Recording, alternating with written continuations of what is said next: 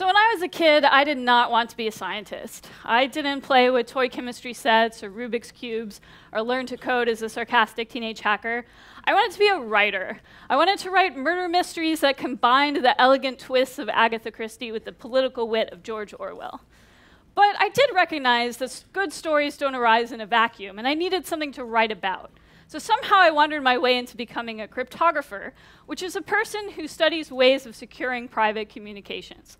And I'm going to take you on a brief tour of the world of cryptography today, and we're going to meet some interesting characters along the way. So first, let me introduce you to Alice. Alice is a character that computer scientists trot out in order to illustrate a point. So she's usually given some eminently realistic and relatable task, the solution to which conveniently hinges upon the computer science concept being illustrated. So in our case, we're going to imagine that Alice has got to rescue a bunch of kittens who are trapped in a cage on a boat, about to go over a waterfall, the base of which is littered with nuclear warheads. Now, tragically, Alice is not close enough to rescue these kittens herself because she's fallen down the rabbit hole.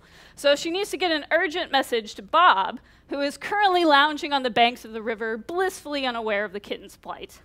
And it's crucially important that this message be protected against eavesdroppers who might be trying to listen in, because, of course, there's an evil supervillain who is trying to kill the kittens as part of a master plan to take over the world.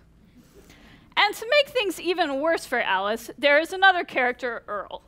Earl works in the rabbit hole IT department, and he's not very good at his job. And the only line of communication between Alice and Bob is managed by Earl, and there's no telling what he might do. He might introduce a bug into the code that's supposed to process messages. He might choose a weak password and leave the system vulnerable to eavesdroppers. The possibilities are endless. And since Alice can't predict all of the infinite ways in which Earl might behave, either accidentally or maliciously, this is very scary. So when we think about the landscape of cybersecurity attacks that we're hearing about every day, we see that Alice has fallen down a very bleak rabbit hole indeed. But all is not lost, because our heroine has a superpower that allows her to see structure in domains that would otherwise seem incomprehensible.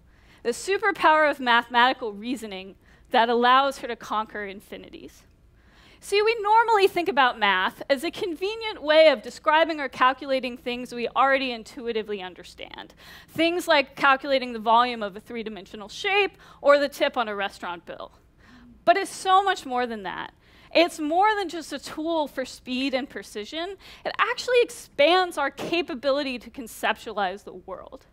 And it's a good thing that Alice understands this, because she's also facing another very relatable obstacle. A henchman of the evil villain has followed her down the rabbit hole and challenged her to a mathematical duel. See, he claims that he's found the largest prime number, and he challenges her to prove him wrong. And this is important because it's another crucial step in the master plan to take over the world. So you may remember that a prime is a number that's only divisible by 1 and itself. So for example, 7 is a prime number because we can only get 7 by multiplying 1 times 7. We can't get 7 by, say, multiplying 2 by something or multiplying 3 by something. It's a number that you can only get by multiplying it by itself. And in this way, prime numbers are the building blocks that all other numbers are made out of. And 7 is a small example, but we know some pretty large primes. The evil henchman, for instance, challenges Alice with a prime that's over 22 million digits long. But this just happens to be the kind of prime that an evil empire could find with a lot of brute force and computing power. There isn't like a formula for the next prime number, so it's really hard to actually find them. And unfortunately, Alice left her supercomputer in her other purse. So she's got to do something else instead. She's got to somehow prove there are infinitely many primes, and therefore any particular prime that the henchman has found cannot, in fact, be the largest one. So to see how Alice is going to do this, let's consider a small example. Imagine, for instance, we had the first 5 primes, and that was all we knew. So we knew about the primes 2, 3, 5, 7, and 11, and we imagined that maybe there weren't any other primes out there. Now, what this would mean is that all other numbers would have to be built out of just these 5 basic building blocks. So every other number out there would have to be divisible by at least one of these 5 factors. So let's see what happens when we multiply them together. Okay, so if we multiply these numbers together, we get a new value, 2,310 in this case, that is divisible by each one of our 5 prime factors. So it's a multiple of 2, it's also a multiple of 3, and so on. So let's consider what happens when we add 1 to this. So when we add 1 to this, we get a new number, and we've thrown everything off. So this is no longer a multiple of 2, it's no longer a multiple of 3, or any of the other primes that we put in the first place. So to see why this is true, think about the fact that the multiples of 2 are separated from each other by a distance of 2. Right? You can't add 1 to a multiple of 2 and reach the next one. It just doesn't get you far enough. And similarly, the multiples of 3 are separated from each other by a distance of 3. So you can't have something that's divisible by 3 and then 1 plus that number also be divisible by 3. It just doesn't get you to the next multiple of 3. So this new number that we've created, 2,311, it can't have any of these same divisors, 2, 3, 5, 7, and 11. It's not a multiple of any of them. And hence, it must be made out of some new prime material.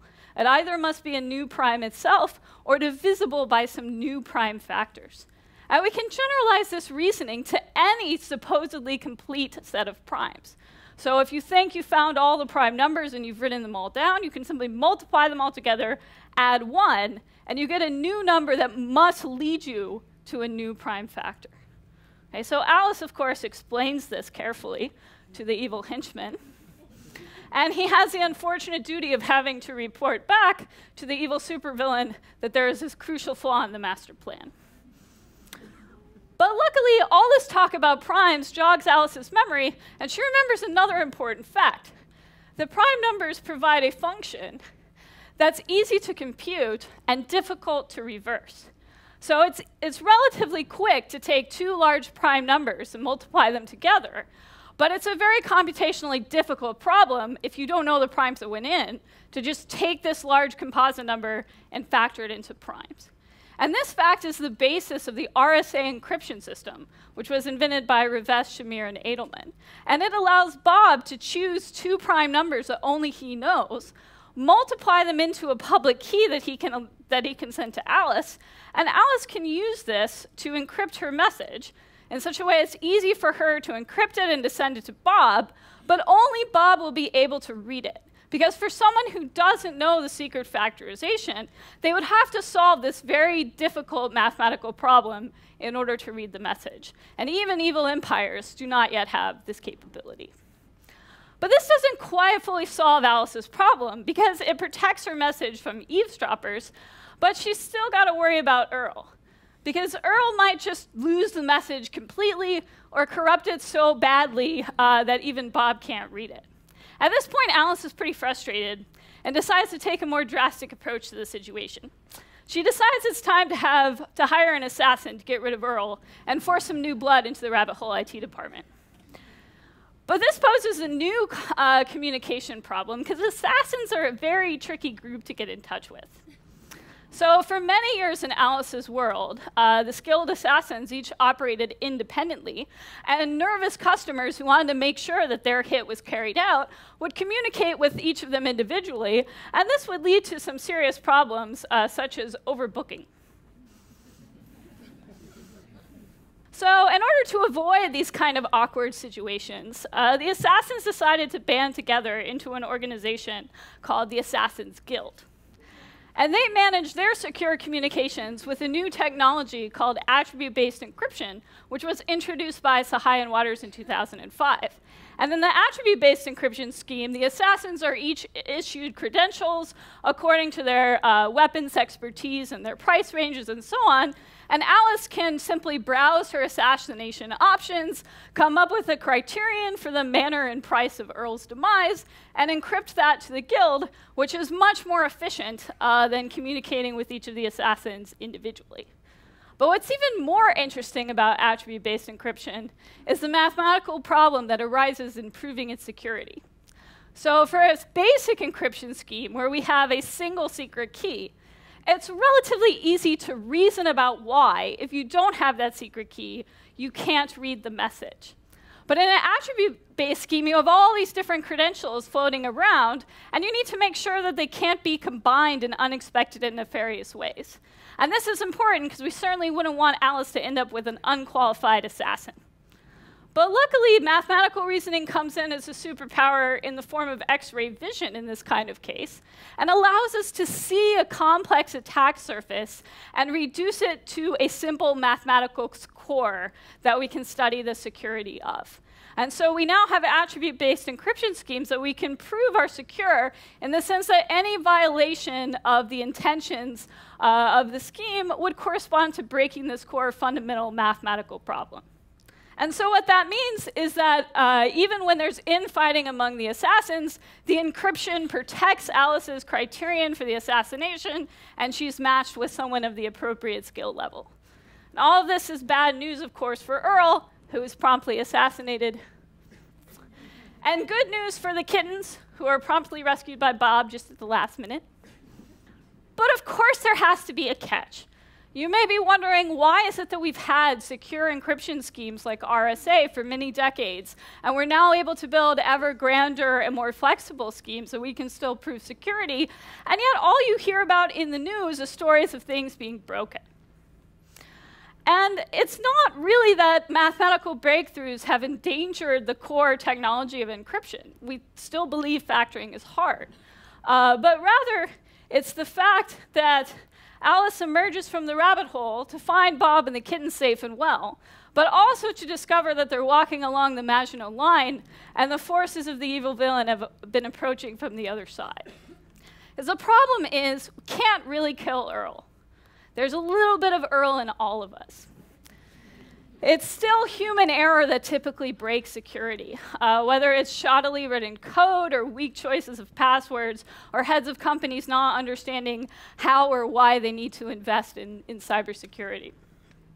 And the reason for this is it's a very difficult problem that we have on our hands here as scientists or researchers. It's even more difficult than understanding math. It's understanding people. We need to build systems that account for their expectations, their usage patterns, and their idiosyncrasies. And so what this means is that there's great potential in academic research, but mathematicians and computer scientists can't sit on the side and leave practice to the practitioners. We need to get our hands dirty and go out and investigate real systems and how to prove them for real people. So in other words, Alice's quest is not over. We're not living in the part of the story where the heroine triumphs. We're living in the part of the story where the heroine is besieged by new threats on all sides. Because you see, today there's so much work that's left for us to do. Because all of our political systems, our healthcare systems, our financial markets, and even our social experiences are becoming increasingly integrated with technology. And that technology has the potential to positively transform our lives, but it also opens us up to new threats to our identity and privacy and basic rights that we can't even yet anticipate. So this is not the time to cling to theoretical models that aren't working in practice, but nor is it the time to abandon the powerful tools that scientific reasoning can give us. We all could really use some superpowers right about now. Thanks.